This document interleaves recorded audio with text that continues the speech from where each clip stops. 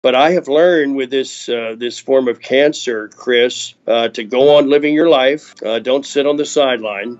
Don't surrender. Do everything that you would be doing normally, even if you have to do it a little bit differently or a little slower, but keep doing it. It's our limiting beliefs that ultimately keep us from becoming the best we're capable of becoming. Something's got to change, but that change has to happen first on the inside. It's time to get unstuck. It's time to get your why back. It's never too late. Let's start today. Helping you design your roadmap to wholeness from the inside out. This is Win Today. And now, here's your host, Christopher Cook. Hey, my friends. Welcome to episode 134 of Win Today. This is your roadmap to wholeness from the inside out. Thanks for being here, guys. Thank you so much for tuning in each and every week. Thanks for the download. Well, listen, today's conversation is all about one word: character. In 2019, looking at culture and the chaotic way so many people interact in relationships, on the news, through social media, and in politics, especially politics, I believe we're in a society that is in a huge deficit of character. So today, we're talking about 12 specific qualities of character that you and I should ensure that we employ every single day, especially when no one else is watching. Isn't that the epitome of character? Doing the right things when no one else is watching. So check this out. Overlooking the Hudson River on the campus of the United States Military Academy at West Point are 12 granite benches, each inscribed with a word representing a key leadership virtue: compassion, courage, dedication, determination, dignity, discipline, integrity, loyalty, perseverance, responsibility, service, and trust. And these benches remind cadets of the qualities that lead to victory and success, not just on the battlefield, but in all of life. So joining us today to talk about these 12 virtues for life is NBA legend and co-founder and senior vice president of the Orlando Magic, Pat Williams. Pat Williams has been a lifelong student of life and leadership. As a young man, he learned that who you are on the inside is vastly more important than what you do on the outside. As co-founder and senior vice president of the Orlando Magic, Pat, a basketball Hall of Famer, was responsible for drafting Shaquille O'Neal and Anfernee, Penny Hardaway, and led the Philadelphia 76ers to a world championship in 1983. But life hasn't always been on the up for Pat. In February of 2011, Pat was diagnosed with multiple myeloma, an incurable form of cancer. Miraculously, though, after several rounds of chemotherapy and treatment, Pat's doctors told him that they are unable to detect any myeloma in his body and have given him a clean bill of health. Pat's love for his family is demonstrated with his wife Ruth, as they are the parents of 19 children, including 14 adopted from 4 nations. With his signature enthusiasm and insight, today, Pat Williams is going to share the incredible stories of West Point graduates who exemplified 12 essential qualities of leadership character, from the Civil War to the War on Terror. In today's conversation, Pat's going to teach all of us how to develop these 12 essential virtues in our lives, whether we're in the corporate world, in the academic world, the military, the church, or any sphere of life. Right now, let's get to my conversation with the one, with the only, Pat Williams. Well, Pat, welcome to the conversation. This is a tremendous honor. Well, thank you, Chris. Good to chat with you. Look forward to our talk. Oh, likewise, Pat. This is a really timely conversation because I believe we live in a culture that is in a deficit of character. I'd like to start with your passion for character. Today, you're the senior vice president of the Orlando Magic. You were part of their founding as an organization. But take us back. Where did this passion for leadership and character begin with you? Well, I became a leader as a young age in sports. In high school, I was a quarterback in football, and I was a catcher in baseball, point guard in basketball. Those are leadership positions. I then went on and taught at Wake Forest for 4 years, then got into the front office end of baseball. When I was 23 and then 24 years old, I was thrust into these leadership positions. And so I realized very early on that to be a leader, a successful leader, you've got to be a person of character. Mm-hmm. And that I mean honesty, integrity, and responsibility, and a work ethic, perseverance, having maturity. I was thrust into these areas, and I realized that without character, I was going to fall by the wayside pretty quickly. And so I think as a young man, it all became quite clear to me. And as the years have gone on, it's become even more significant, I think. That's wonderful. And a lot of the leadership and character principles we're going to talk about today were birthed at West Point. And most of us walk through life searching to do the right thing, I believe for the right reasons. But I'd love to ask, Pat, what stood out to you at West Point that brought these qualities to the surface, the qualities we're going to speak about today? Well, several years ago, I was invited to go to West Point and speak to the sports teams and the coaches there, and I did. I had a marvelous experience. And afterwards, they gave me a tour of the West Point campus, which is very moving, by the way, very powerful. We ended up at a little park called Trophy Point that looks out over the historic Hudson River. And as I was going through that little park, I noticed a bench, a concrete bench. And then I looked further and I noticed another one. Eventually, I counted 12 benches. And as I got closer to those benches, I noticed at the end of each bench there was a word carved in stone, a different word like compassion, and then you'd see the word courage. You'd see words like integrity and service, responsibility, those kind of words. There was a different word on each bench. And I thought, boy, this is interesting. There's got to be a story behind this.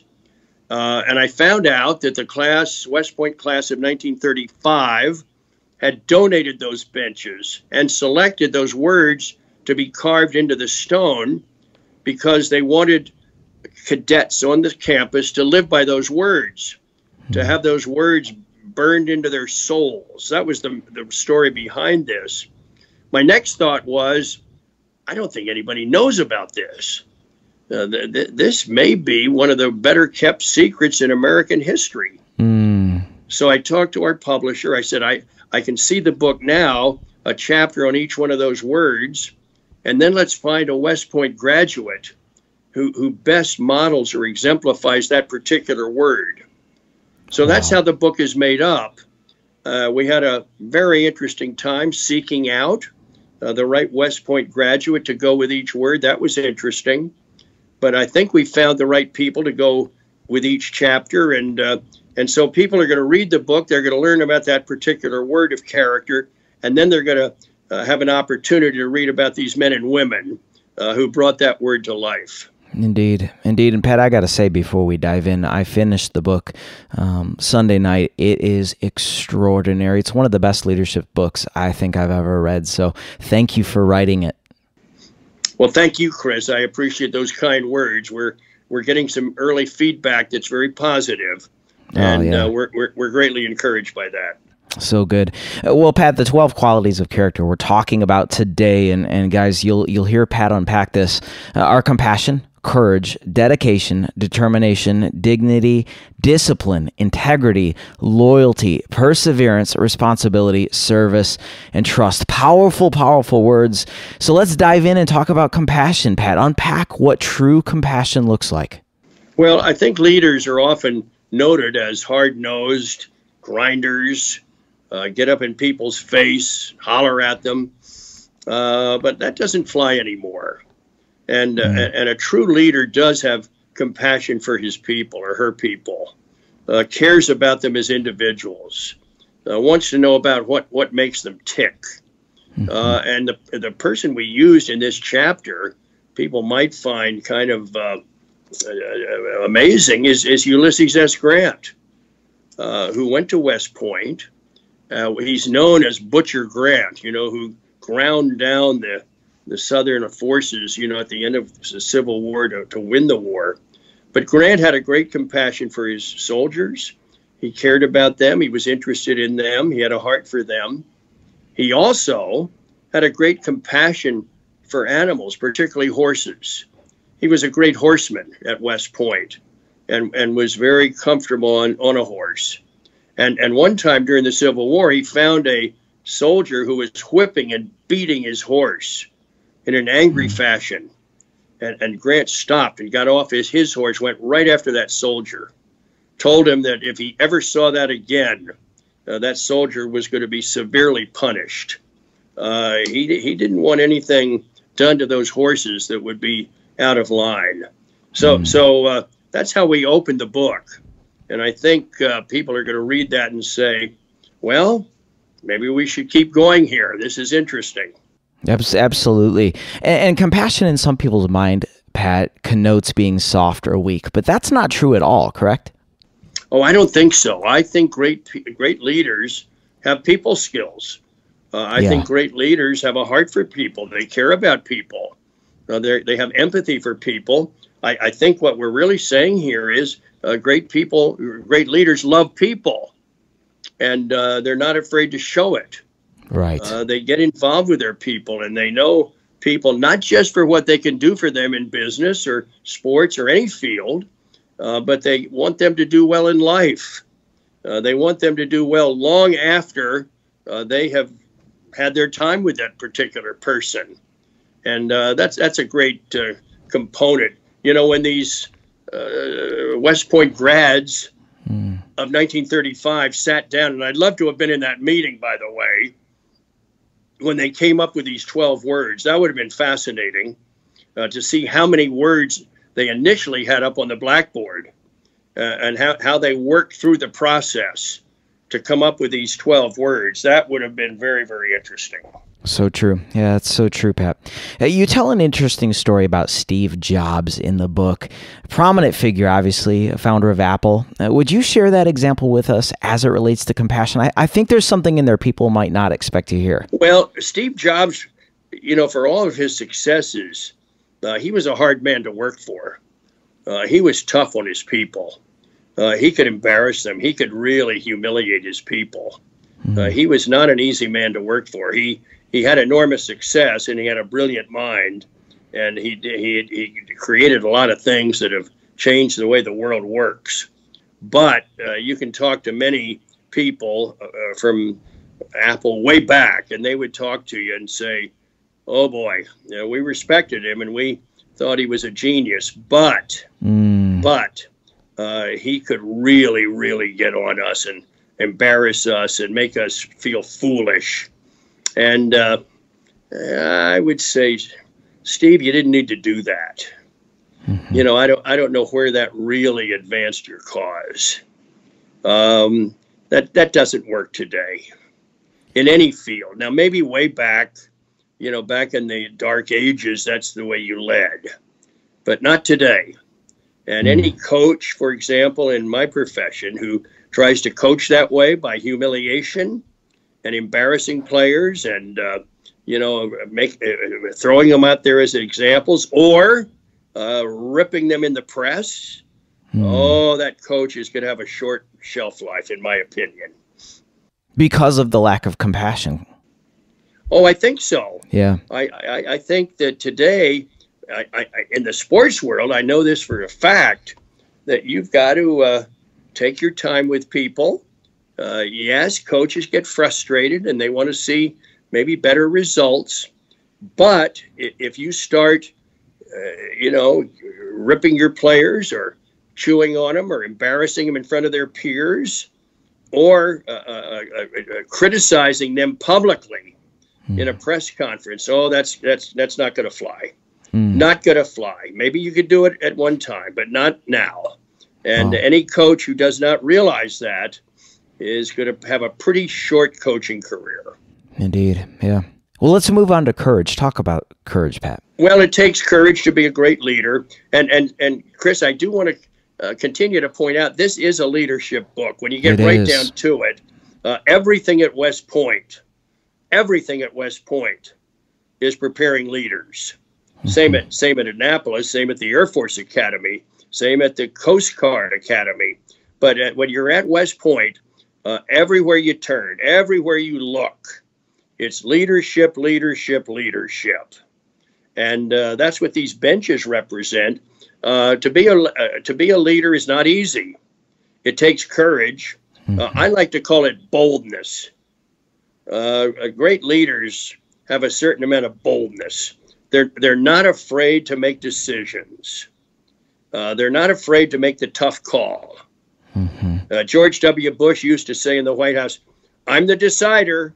I decide what to do." Well, every organization needs a decider.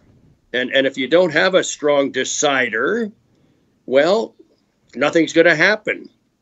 Organizations just stagnate. They don't make any progress.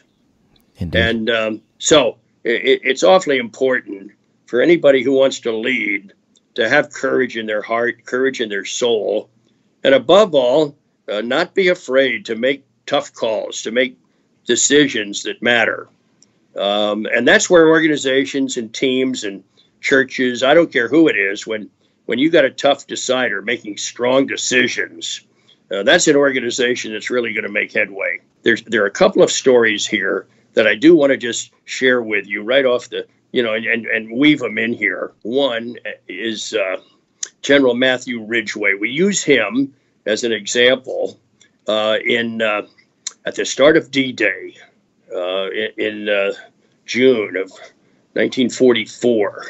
There's General Matthew Ridgway parachuting in with his soldiers on D-Day behind enemy lines, right into the fray. General Ridgway was not back in London. He was not out on a ship somewhere in the English Channel.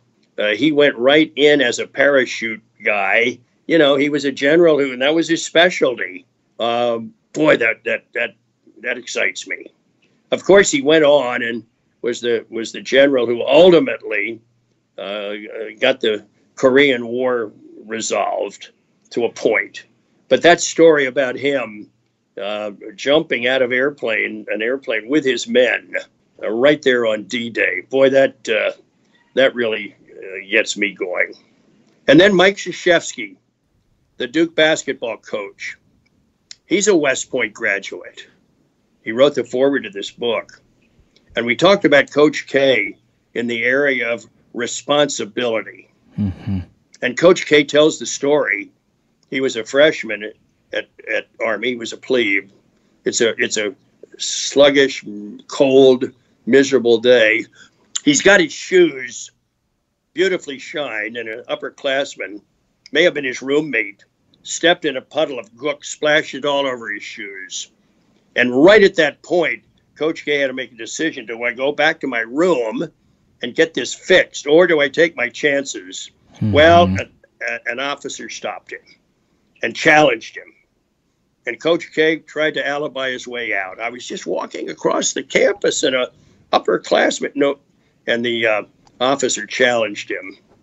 Reminded Mike that at West Point, when stopped by authority, you have one of three responses. Yes, sir. No, sir. No excuse, sir. And Coach K said, that was a turning point in my life. I learned that responsibility is a huge part of leadership. His attitude became, this was done well and I did it. This was done poorly and I did it. But at either extreme, he said, I am responsible. And Mike, who is now, he's pushing 80.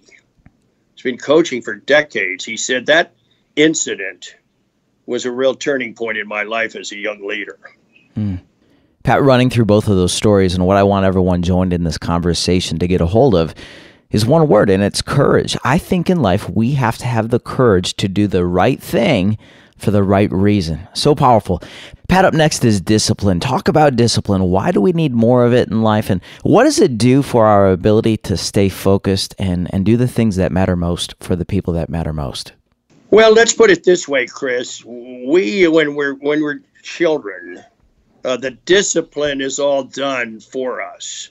Our parents provide the discipline. Here are the rules. Here's how we're going to run this house. Here's how you fit in. Here's what you have to do. And if you don't do it, here's the discipline that will be applied. But then when we leave the house at 18, we have to provide the discipline for ourselves. there's nobody there overseeing us every day to do it for us. And that is called self-discipline. And if a young person out there in the world cannot discipline themselves, trouble lies ahead. Yeah, I would agree with you, Pat. And as we're moving further into this, I think the next quality of character that I want to talk about is so pivotal in the point of discussion right now, and that's dedication. And one of my favorite statements from the chapter on dedication, Pat, is when you wrote this: live each day dedicated to being mentored and mentoring others. Recognize the power of influential relationships in your life. Talk about dedication. What's the result of doing that, Pat? Well, I'm glad you brought up that topic, Chris, that reference to mentoring. We all need mentors in our life. Now, you don't have to call them mentors. You can call them friends, or you can call them life coaches. But we need people in our life who have been down the road of life, who are able to see farther down the road than we could even imagine, who know what life is about. They've got a wonderful quality, Chris, called wisdom. Wisdom comes from living and going through experiences and understanding what life is all about. Wise are the young people who seek out these veterans. It can be parents. It could sure be grandparents. It can be teachers. It can be coaches, pastors, youth workers. Might be older students, let's say. But for young people who think they have all the answers, can do everything their way, they're going to run into trouble. They're going to run into roadblocks their whole life. They're going to start down paths repeatedly, and they're going to run into dead ends because they didn't seek counsel and get advice from wise people who would have said, that's not a good path to take. Let me recommend this path. He said, I see much better results here. And young people who disregard that, they're going to end up with frustrating lives.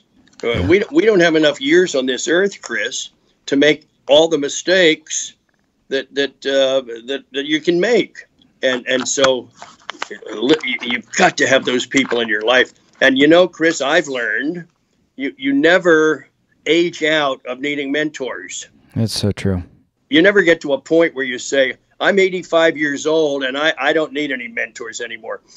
Listen, I'm pushing 80 in a little over a year, and I've got mentors of all different stripes. Yeah. I go to them frequently, seeking counsel or seeking advice. And I would be very, very limited if I didn't have them in my life. So a dedication is important. To be dedicated to a cause or a team or a university or your business, it's important, dedicated to people. But it sure helps to have those people around you who can make life a lot more simple for you and a lot more direct, and thus a lot more successful. Yeah, indeed. Pat, I'm really in admiration of you because, as you had just said, you're nearing 80 years old, yet you're still pursuing the ability to be taught. You have a teachable spirit. And I think what fuels that is your determination, Pat. And that's what I want to go to next, is talking about determination. I mean, what does determination look like in everyday life? Take us back.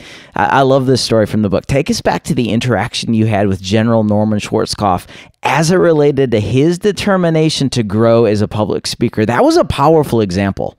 Well, we got to know Norman Schwarzkopf. He lived over in Tampa. So one time we had, and he's featured in this book, one time we had him over here for one of our fundraising events, and they put me in charge of looking after him.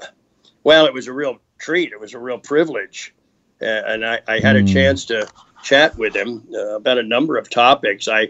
One of the things I asked him was, General, did it ever occur to you if that madman in the Middle East, in Iraq, Saddam, I said, if he hadn't acted out and gone crazy, did it ever occur to you that nobody ever would have heard of you?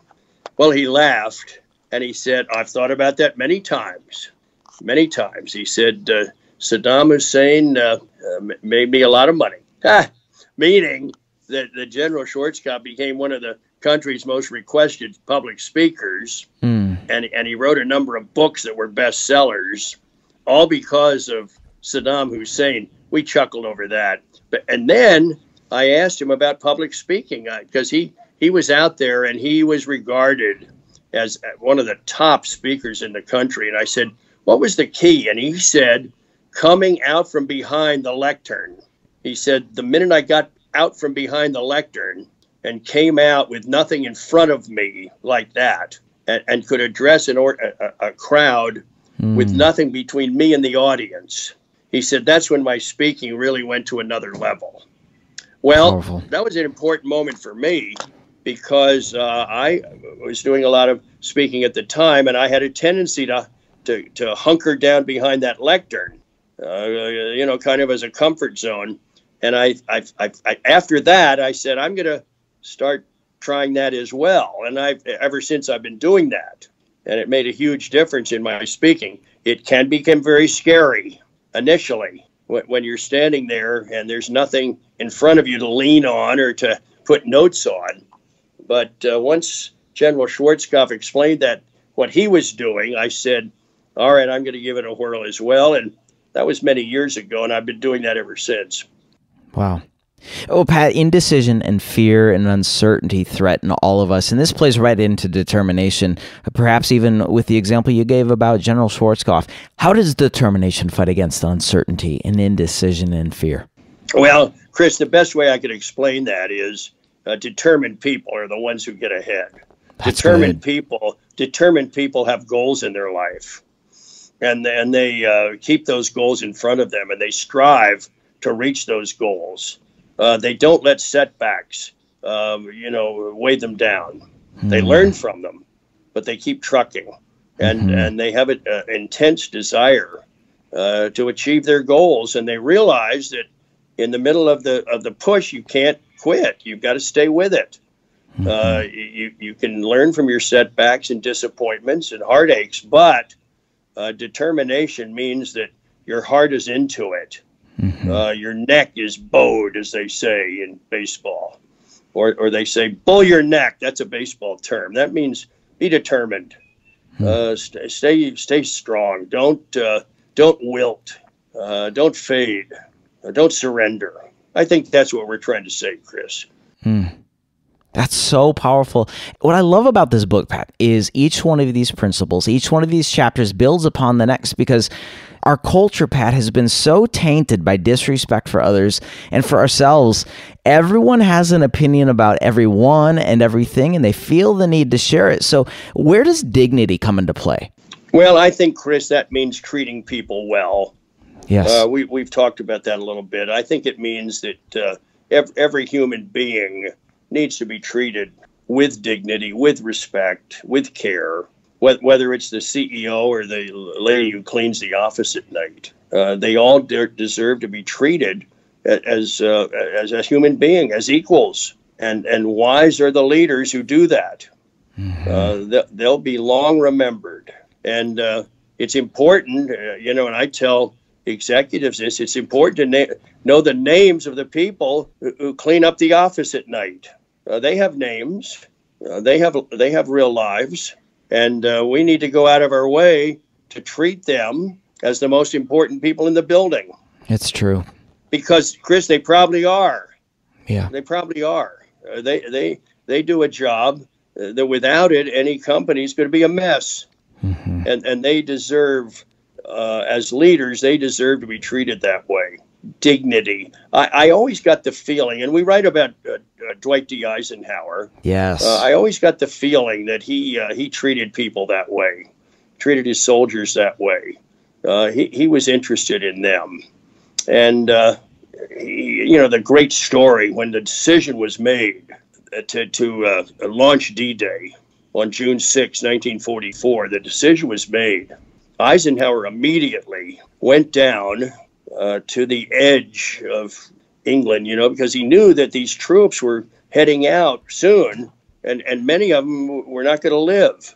But there was Ike down among them there's that wonderful picture with soldiers gathered around him, talking to him. And Eisenhower later said, I went down there to cheer those guys up. He said, they ended up cheering me up by saying, don't worry, General, we're going to get them. We'll get this done for you, General. He said, they encouraged me more than I possibly could them. I think that's an example of treating people with dignity. And I think what undergirded President Eisenhower, and I love that you just went there with him. I love history. I love politics, and I've always admired President Eisenhower. I think what embodied him most, and you write about this in the book, of course, Pat, is his integrity. Talk about integrity in the president, because integrity is something we can't live without if we're gonna wake up and live a life of influence. Chris, integrity comes from the root word integer, which means one. That would lead to a word like integrated, for example. An integrated society is, it's one society. A leader of integrity, they're walk and talk match. They're not talking one way and walking in completely an opposite direction. Mm-hmm. There's a consistency to their life. Eisenhower talked constantly about the importance of integrity. And we tell this story way back in the Philippines. The Philippine government was handing out a lot of money to the different American generals over there. I think MacArthur was reported, got up to $500,000. Other generals were offered not those kind of monies, but some. Eisenhower was too, but he turned it down. He declined. He said, I'm already getting paid for my work, and he did not accept. I think his integrity was such that he couldn't live that way. He couldn't accept that kind of money, knowing it wasn't illegal, but knowing also that it wasn't the right thing to do. Yeah, I think a person of integrity knows the difference between right and wrong, and when it's proper to decline. I can't participate in that. Without integrity, it's awfully tough to be a good leader, Chris. Wow, that's strong. Without integrity, it's tough to be a good leader. Pat, I'd love to know then, pull the curtain back. If we're talking about integrity, how, as you help lead the Orlando Magic, I love the organization. I loved watching Penny Hardaway and Shaq as I was growing up. And of course, as I had told you offline, my family lives in Winter Park. And so the Magic have always kind of been in my heart outside the Pistons here up in Detroit. But where does integrity play a role in how you lead the Magic? What happens at the core level of your leadership within the team, the coaching staff, the players? Chris, I probably learned the importance of that very early in my NBA career because you're on the phone a lot talking to other teams about potential trades or personnel moves. Yes. And it's awfully easy. As you're talking about players particularly to kind of shade the truth. That this player may have an injury of sorts, but you want to dump that player and make this trade, and so you don't really lay out all the facts to your counterpart on another team. In other words, and after a while, you get a reputation around the league, and it's a small business. It's small, but you get a reputation of being, be careful in dealing with him. Mm-hmm. You may not get the straight shot from him. You know, he may shade the truth a little bit. Be careful. And there were some people in the profession who had that kind of reputation, that you had to be careful in dealing with them.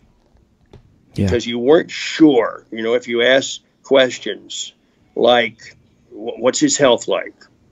Anything else we need to know about him? You know, if we're going to make this trade, just fill me in about him.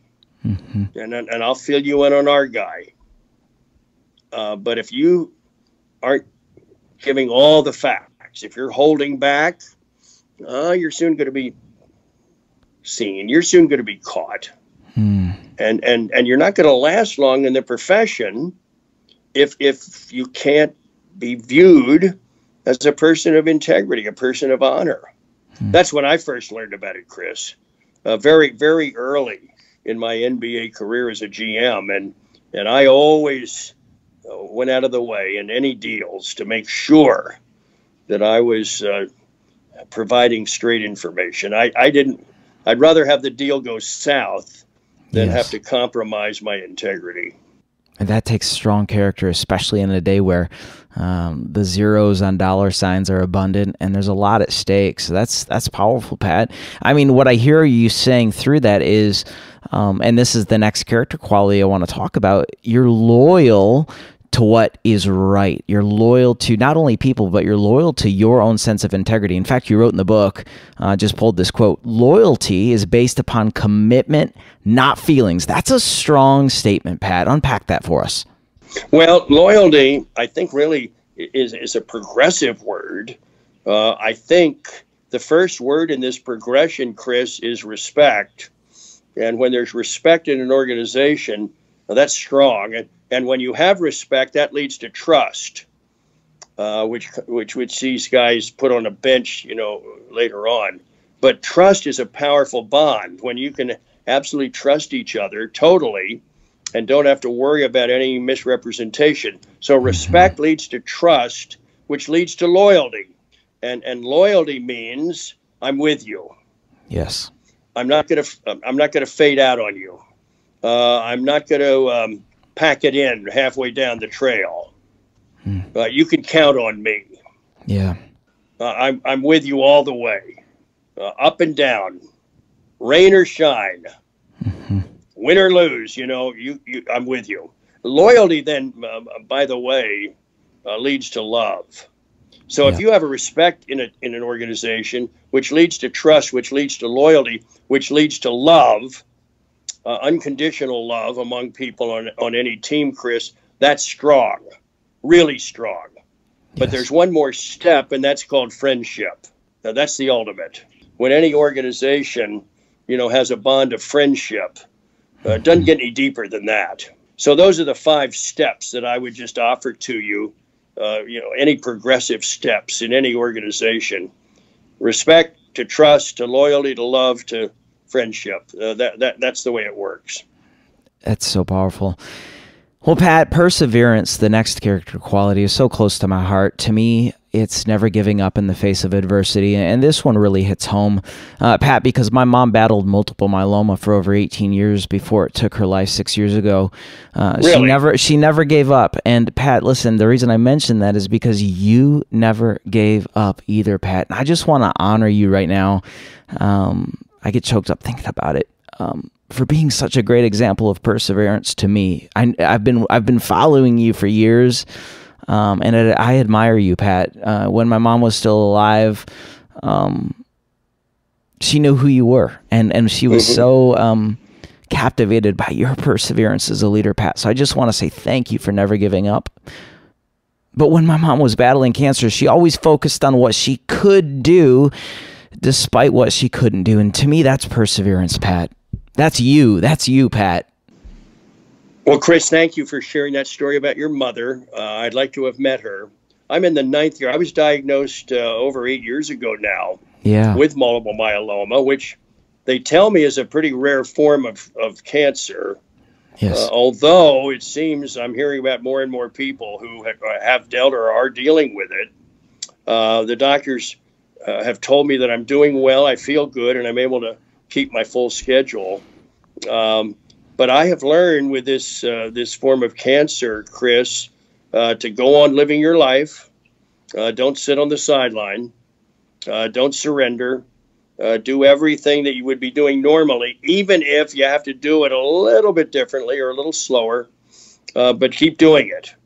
And so in writing books and speaking and helping run a basketball team and my family situation and so forth, I just keep plugging. You can't quit. It's a league rule, Chris. That's kind of what I think I'm saying here. And it's easy to toss it in. But Chris, here's what I've learned. Everybody's got some issues in their life.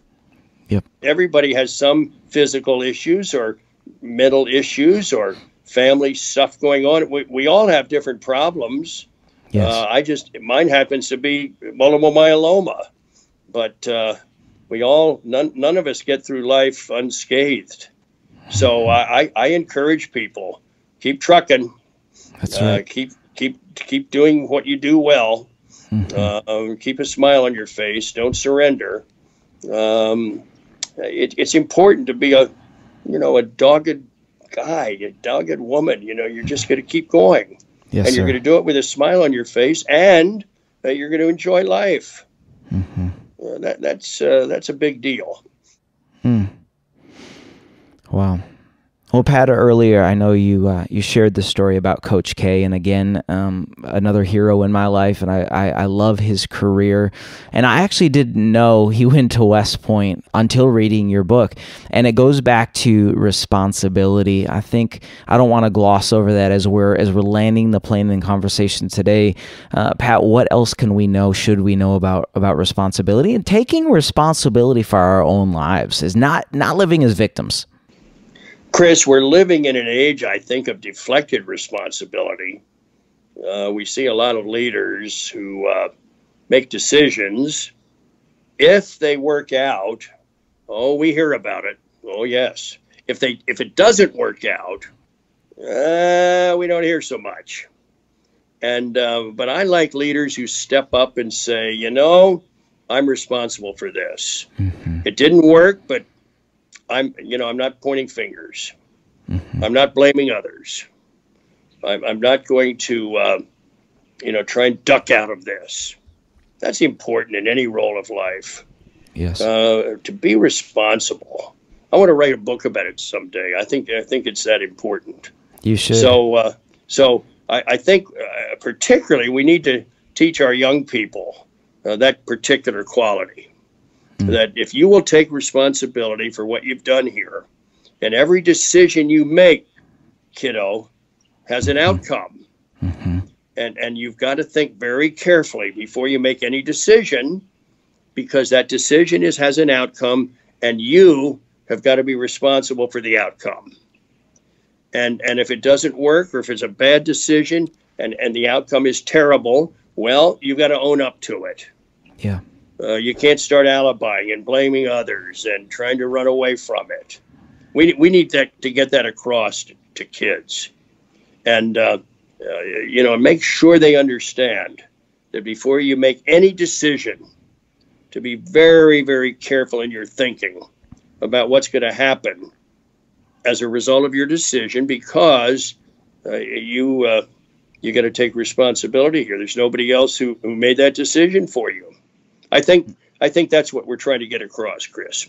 Sure. Makes me think of, I believe it's an old Zig Ziglar quote, and I think one of the things that keeps people from taking responsibility, even as I survey culture today, Pat, is, it's the quote, he said, "Failure is an event, not a person."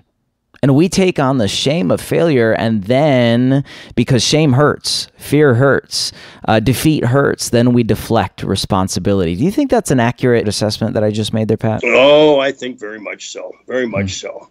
And one of my favorite authors, a fellow named Andy Stanley, pastors a church in the Atlanta area. He wrote a book a few years back called "The Best Question Ever." And in the book, he says, before you make any decision, ask yourself this, the best question ever. Based on my past experiences and my future hopes and dreams, what is the wise thing to do? Yeah. Andy says that's the best question ever. And if you'll ask that question before any decision you make, he said, think of all the heartache you're going to avoid, and think of all the stress that'll be removed from your life. Just ask that simple question. What's the wise thing to do here? And that's a good way to teach, I think. That's a good point to get across to young people. That's really good. But how do we develop greater trust in relationships, all relationships, professional and personal? Well, Chris, towards the end of the book, and I've talked about trust, Sure. in that progression. But there's another word on one of those benches. It's called service. And I think what those graduates or that class was trying to get across to these young people at school was it's not about you, guys and gals. It's not about you. It's about others. And you are to serve them. As a leader, you're to serve them and not be served by people. You're there to serve. It's called serving leadership. It's called servant leadership. And a serving-hearted leader is always thinking that way. It's not about me. It's about you. It's not about my career. It's about your career. It's not about my personal success, but it's about your success and the success of this organization. It's not advancing and building my resume, trying to promote myself, but see that this organization succeeds and people succeed and live up to their full potential. That's the mindset of a man or woman who believes in service as a leader and has a serving-hearted mentality. I think that's what it's all about, and I'm so glad that class of 1935 included that word. I'm really pleased about that. Now, Chris, here's a good discussion point for any group.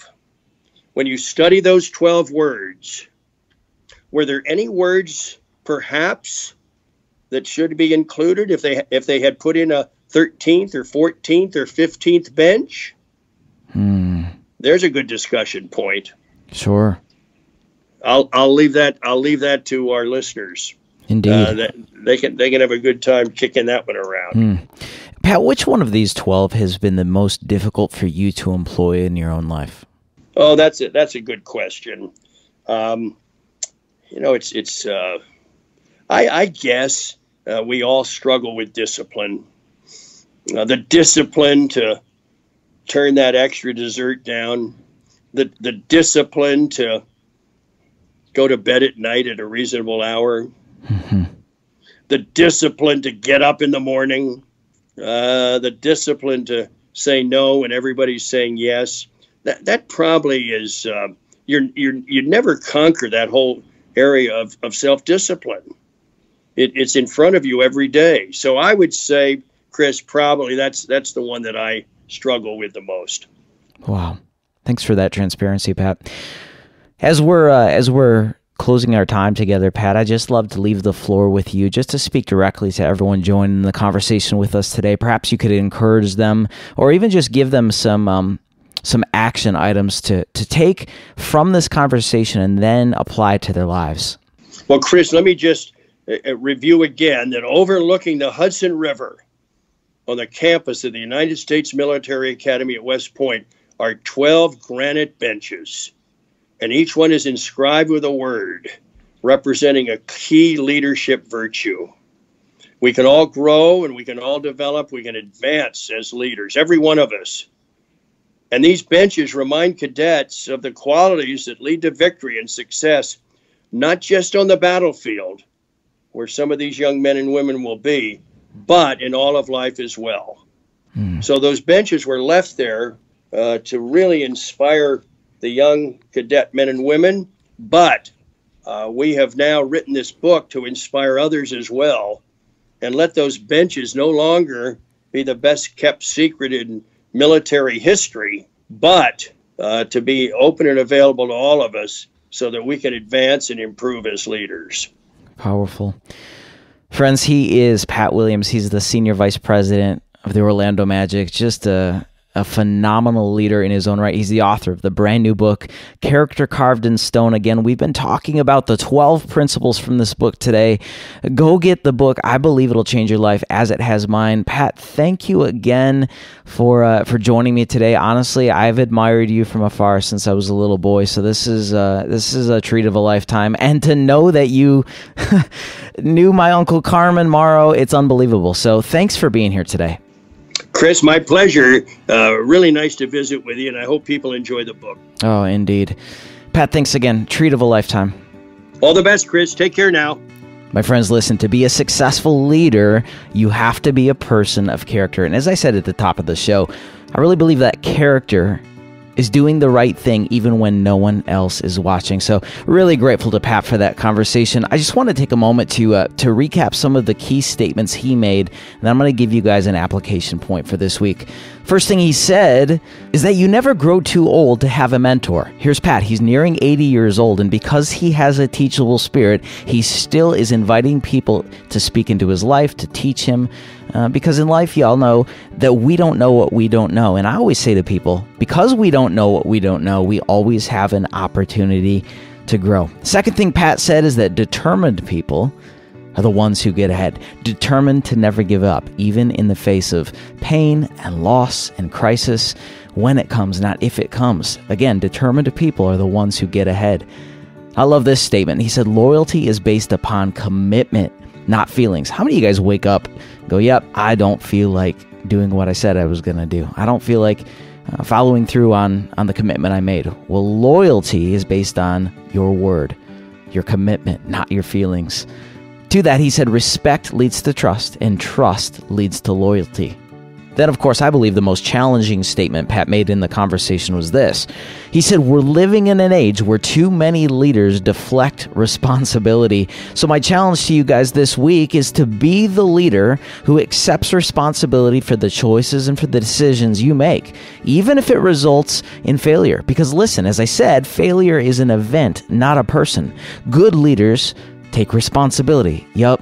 I tried my best. I thought this was going to be the best decision, but it didn't work. And you know what? I'm going to learn from this. I take responsibility for it. I believe that's how we become good leaders, guys. Well, listen, this week's application point, aside from that, is I want you to pick one of the 12 virtues we talked about today. Again, the 12 are compassion, courage, dedication, determination, dignity, discipline, integrity, loyalty, perseverance, responsibility, service, and trust. Now, here's the deal. You can't do this alone. I want you to pick up the phone, call a friend, text a friend, ask a coworker, ask your spouse to provide some feedback for you in that one area. Ask them, how am I doing in this area?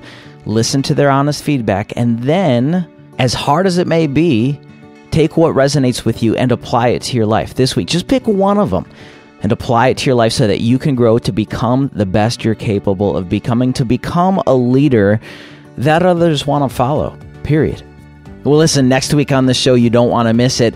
Another leadership lesson is coming right at you because I have the FBI's former lead hostage negotiator, Chris Voss, joining me to talk all about negotiation and the power of it in your relationships.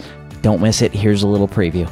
Well, you know, it's kind of crazy. In every deal, there's something the other side wants more actually than an agreement. You know, we believe the world splits up evenly into thirds, which is fight, flight, and make friends. And 2 out of 3 of those types just want to be understood. And that's all they want. I mean, I think all of us can think of a boss that we worked for at one point in time when, you know, the boss may not have done what we wanted him to, but the boss always heard us out. And we loved following, working for, working with people who heard us out, just heard us out, not agreed, you know, just heard us out. And that's kind of how we end up at loggerheads in most conversations, because you get 2 people driving really hard to be heard out, then they get even more frustrated as the process goes forward. That's next week right here on the show. Don't miss it. And coming up on Win Today, Levi Lusko, Erwin McManus, John Bevere, and former Olympian and American record holder Ryan Hall. I cannot wait to share these conversations with you because my desire for you, my friend, is to help you design your roadmap to wholeness, which is body, mind, and spirit from the inside out. Hey, before I let you go to the Apple Podcast app or iTunes and leave me a rating and review. I promise it takes less than 30 seconds and helps me help other people just like you design their roadmap to wholeness from the inside out. Until next week, visit me over at wintoday.tv for blog posts and archive podcasts, of course, all aimed at helping you, my friend, design your roadmap to wholeness from the inside out. Can't wait to talk to you next week with the FBI's former lead hostage negotiator, Chris Voss. You're going to want to buckle up for that one. We'll see you next week. Bye-bye.